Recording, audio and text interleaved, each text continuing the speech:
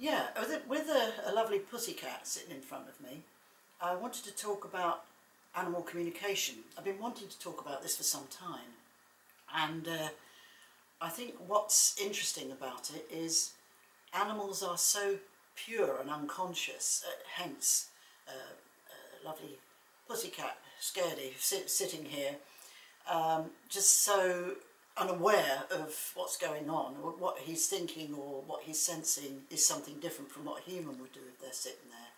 But I think animal communication is something that isn't peculiar just to animals. We can all communicate in an animal sense, and we're all used to communicate in an animal sense. But that was a long time ago. You know, we're talking thousands of years ago probably, or hundreds of years ago if you're talking about Romany people. The Romany people thought that if they communicated simply and straightforwardly and directly with an animal, then the animal would understand them. So Romans often used to do that with each other, communicate like a horse or communicate like a dog. Not many Romany people had cats, but my great-grandmother had a cat and she really used to talk to it all the time. I can't remember what its name was, but anyway. I think that we can benefit by thinking humbly and thinking simply and thinking sincerely and thinking directly. That's how an animal behaves. That's at the forefront of everything they do. They don't worry about what they're doing. If they are meowing and asking you for their dinner, or as Larry does, our dog, and just keeps staring at you asking for their dinner, that's just a simple communication that they do.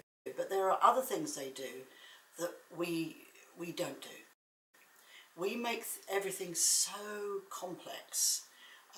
We embellish things, we tie ourselves up in knots with anxiety. We do things that don't warrant that sort of thing being done, if you see what I mean. We really do far too much to make ourselves understood and heard and seen. And if we take a little leaf out of the animal's book, I'm sure we can communicate a little bit better with each other.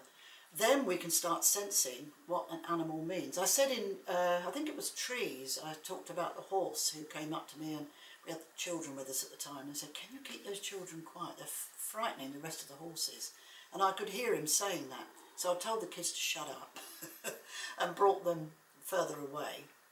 And I talked about the dog who licked out the sugar bowl, I think that was in Trees as well, and threatened me with not telling what she'd done when she licked out the rest of the sugar, and she was staring at me, and I could hear her thinking that. Now that's more human, I suppose, in some ways, you know, being a bit deceitful in that way. Animals are cunning. Animals will try to get somewhere first, like the best cat for himself or whatever. They will beat each other like that. But what they don't do is they don't hold that against each other. It's all momentary. It's all happening at the moment that it happens when they do something. And that's something else we humans can't do. We've got to go home, take it to bed, we've got to nurse it, we've got to go, "Oh my God," something like this. And by the end of it, we've often added to the experience that's happened. We've coloured it in, we've stretched it, we've made it bigger and better and far more dramatic. So we need to simplify, simplify, simplify. Become a bit more humble about it and be a bit more direct and not so polite in the sense that we're trying to save our own skin and trying to do something that we think is legitimate and passable today, politically correct. If we're more innocent and in our approach, and we're more direct and we're more simple in the way we see things, we can usually put ourselves over in a very clean and fresh way, and people will warm to us. So yeah, that's good to kick off this animal communication theme that I want to talk about. I'll talk some more about this and add to this video, but I'd like to thank my little model here for posing so beautifully in this, and I'm sure he's thinking, "Was that crazy weird human talking behind me?" But thank you, and thanks for listening. Skitty.